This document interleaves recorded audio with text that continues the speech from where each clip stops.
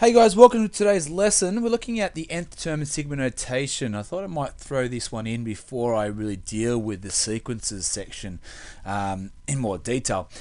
Just on last lesson, I just introduced to you the ideas and concepts of series and sequences, mainly the three S's. Okay, hopefully you can remember those now.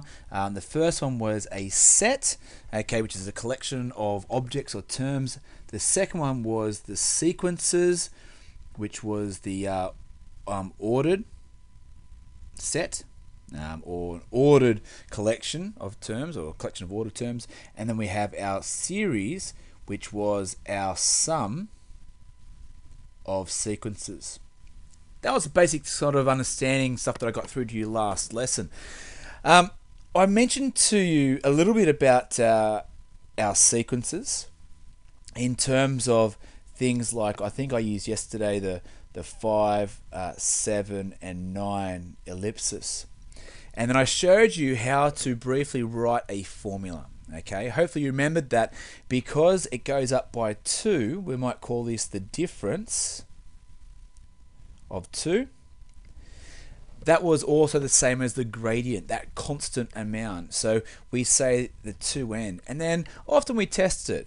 The first, second, third term, so I should probably put T3, T2 and T1 if I'm being mathematically correct. So 2 times 1 is 2, but I needed 5, so we plus 3, and then we can check it. 2 times 2 is 4, 4 plus 3 is 7, works out. So what I would like you to do, I'm just going to flash over to the next page.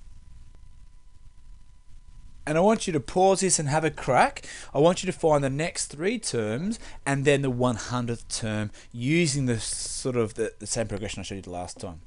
Okay, how did you go? So first of all, the next 3 terms, well, we can see we're adding 3 to each term. So adding 3, we get 17, we get 20, we get 23. This enables us to find the nice equation. So the gradient is 3, so 3n, and I can test it for the first term. So 3 times 1 is 3, but I'm missing 5. I can test it for the second one. 3 2 is 6, but I'm missing 5. So add that to it, I get 11. We're correct. So now to find the 100th term, we get 3 times 100 is 300. We get 305.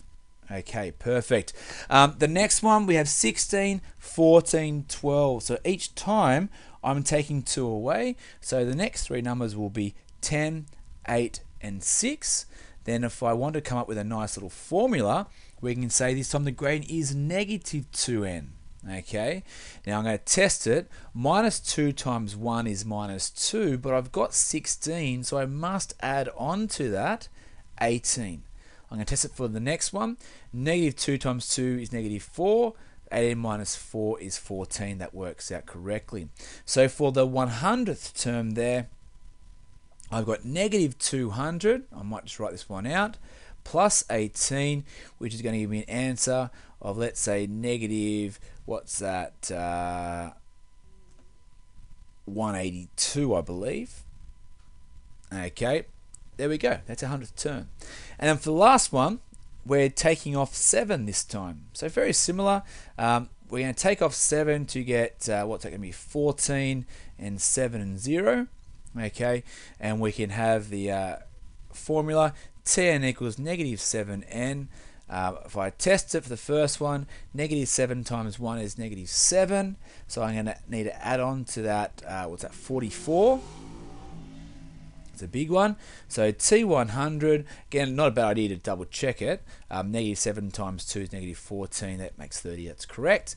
So we get negative 700 plus 44. So that will equal negative 656, I think. I think that's correct. Alrighty. That's pretty much it for that part of it. What about the next question? Okay, so find the value of n that gives the first negative term of the series Tn equals 2n minus 300. Well, if this was a negative number, right, then, hold on, I'm just going to make that into positive, apologies. I just realized that when I was looking at the question to write down that it said positive, and that wasn't going to work, because if I sub in 1 for my first term, we're going to get a negative number off the bat, so we don't really want that. Okay, so I'm going to rewrite, so the first positive term. Okay, so we want this to be a positive number, right? So I've just mentioned that if I subbed in 1, we get a negative number. What we want this whole thing to be greater than 0. We want it to be positive. In other words, we want the answer to be a positive integer. Okay, so let's have a quick look. If I can solve this, I'm going to plus a 300 to get that. We go n is greater than 150. Okay, so it says find the value of n that gives the first positive integer. N is greater than 150. Now I've just mentioned that n has to be a positive integer, right? It can't be 0 because that's not a positive integer. So we want to have n is equal to 151 because that will give me the first positive number.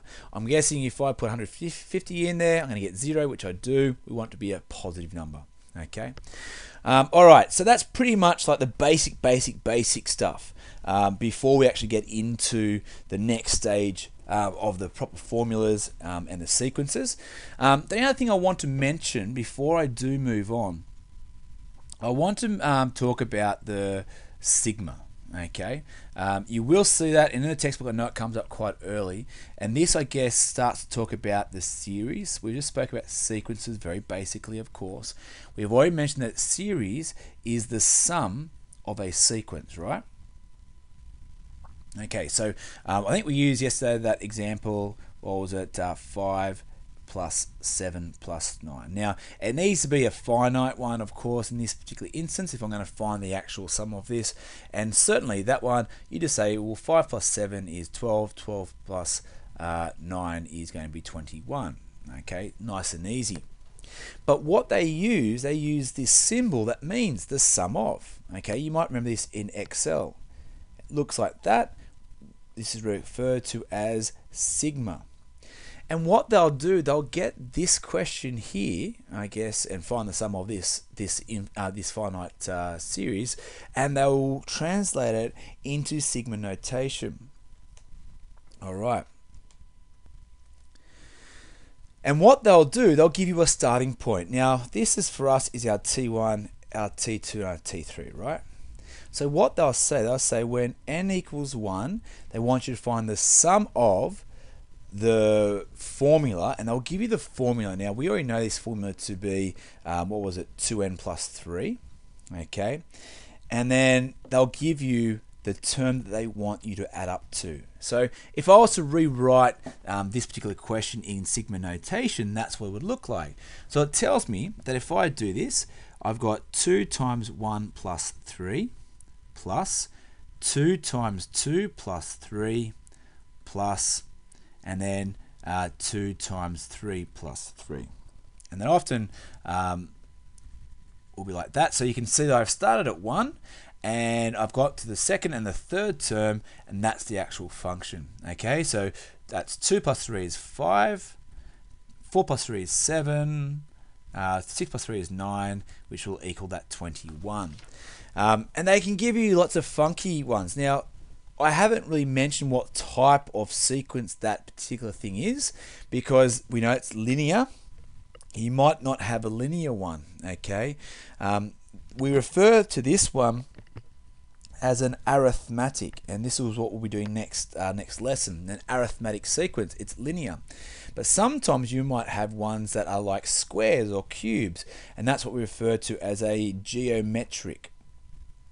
Okay, geometric sequence. So, for example, they might give you something that's going to look like this.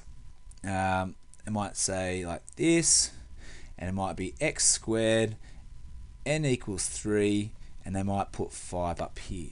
So what this now means, okay, is that we're starting at the third term, so 3 squared, and then going up to the fifth term, so 4 squared and 5 squared.